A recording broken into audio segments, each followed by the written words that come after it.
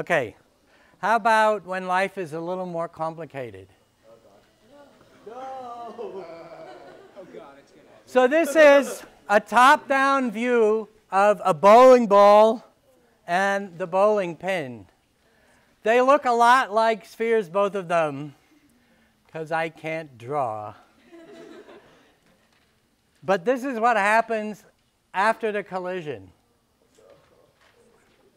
So after the collision, the pin goes straight up, and the bowling ball goes off in some direction indicated by angle theta with respect to its initial incident direction.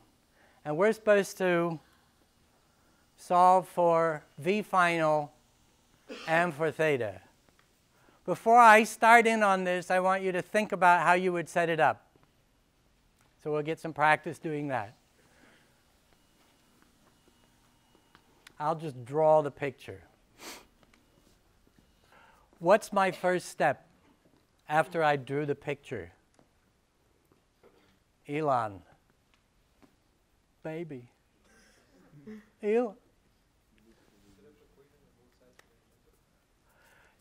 Yeah, so go back one little step. What's the principle? What's the fundamental? Yeah. Ooh, define a coordinate system. That's another possibility, but let me finish up here. Yeah, so the key principle, the fundamental principle is momentum is conserved in this collision.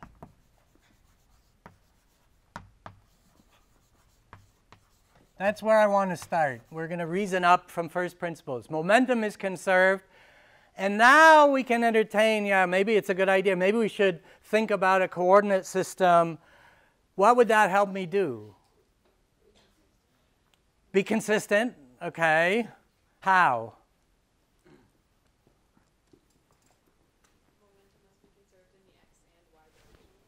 Yeah, so because momentum is a vector, the incident momentum is in this direction, but we have components of momentum in an orthogonal direction, and conservation means that all three components of the momentum have to be the same before and afterwards. So what coordinate system do you favor? Cartesian, okay. I'm willing to vote with Descartes. But that still leaves an infinite number of coordinate frames. Yeah? Let's define the positive x direction as the direction of v naught. Okay, so As the direction of the initial direction of the bowling ball. something like this. Yeah, I like that one. That one is going to be particularly swell because we get rid of the y component of momentum in the initial picture, and our angle theta is measured with respect to one of the axes. That's going to simplify our lives. So let's go with that one. So momentum is conserved in symbols. P initial is P final. What is P initial? Well, only the bowling ball is moving. So the momentum should be m v naught in what direction? X, I guess. That one's easy. Given our coordinate system, that one's easy. P final isn't so easy, so I need more room. I'm going to start it over here. P final,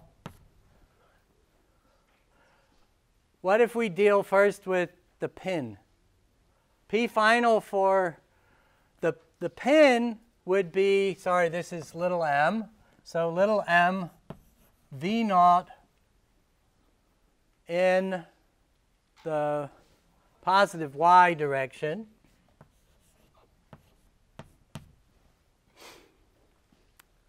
Ugh. Okay, so now I have, let me reproduce it over here. Here's the angle theta. This is the vector v final. And this component over here would be the y component.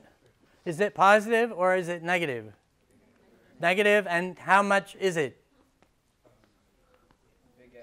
Big M, V final. Which trig function is it? So I need this over that, that's sine. That's opposite over hypotenuse. So sine, and that's in the negative y direction. Am I done? No. What's left? The x component. So that's plus mv final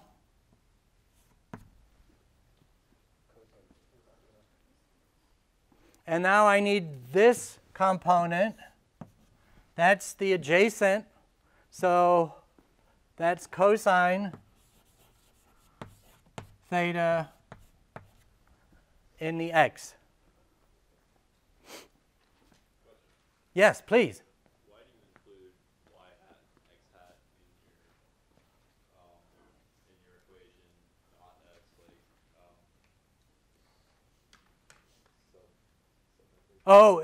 With just the components. Yeah. So what I'm trying to emphasize here, this thing is a vectorial equation. It's true. I can project along any direction I like. If p initial vector equals p final vector, then the component along any random direction has to be the same initial to final.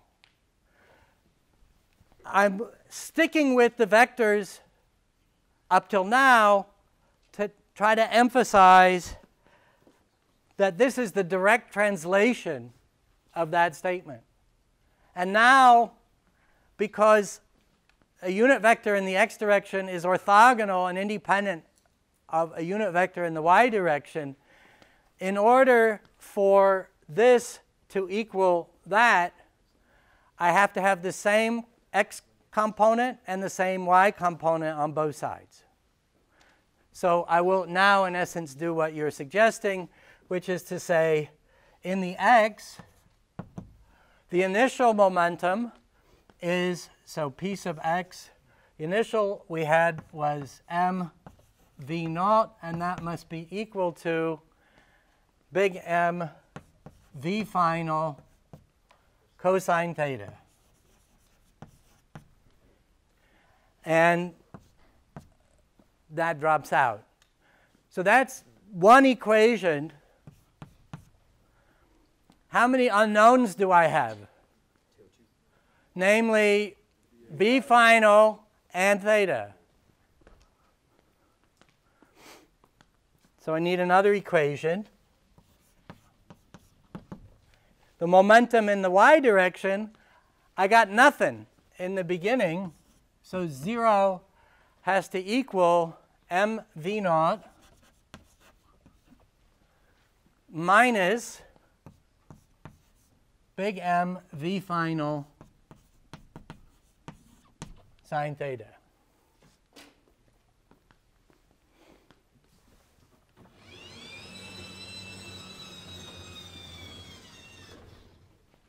That's equation 2.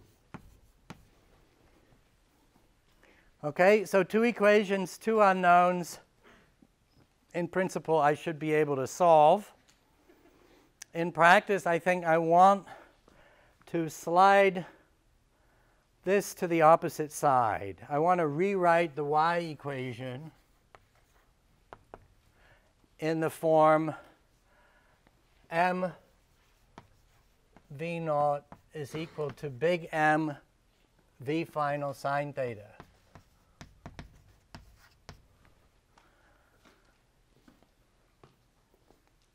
Why do I want to do that? Well, I'm noticing that on the right-hand side on this equation, that is equation number 1, I have a lot of common factors. So if I were to divide these 2 equations, I could get rid of v final. And if I do that, I get m over m is equal to sine over cosine, that's the tangent. So if you like, you can rewrite this theta is the arctan of m little m, the mass of the pin, over big M, the mass of the bowling ball. That one was easy. How do I find V final? So you can make a triangle and call it. Make a triangle, he says. Okay, triangulate. So this statement here in triangle land would look like m over m. So the hypotenuse would be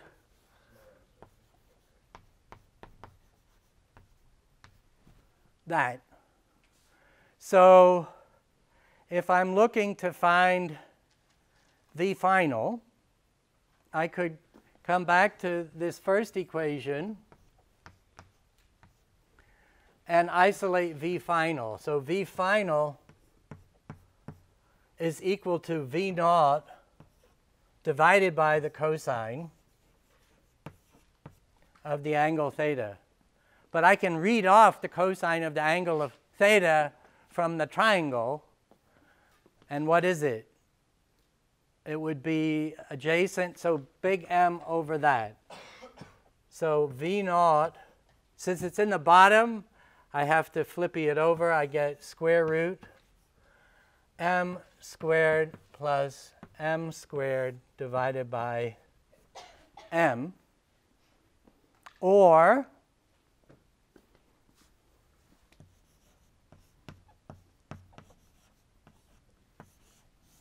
if I pull the m from the denominator inside to tidy up and get rid of dimensions as much as possible,